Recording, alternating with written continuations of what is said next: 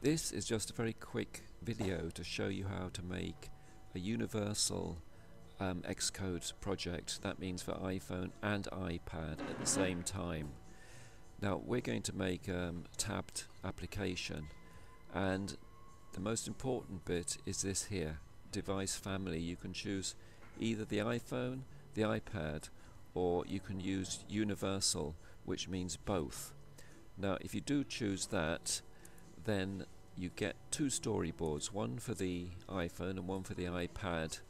Here it is, that's the iPhone storyboard, and here's the iPad storyboard. It's a bit lost somewhere. It's down in the bottom there. There you go.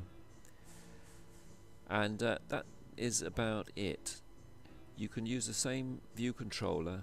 On this application there's a view controller for the first view and a view controller for the second view, and you can use these M files and H files for the iPad and the iPhone.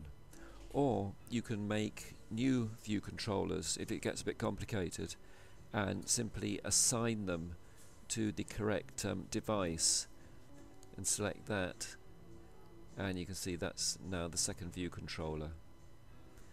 So that's it. I don't think I need to say any more.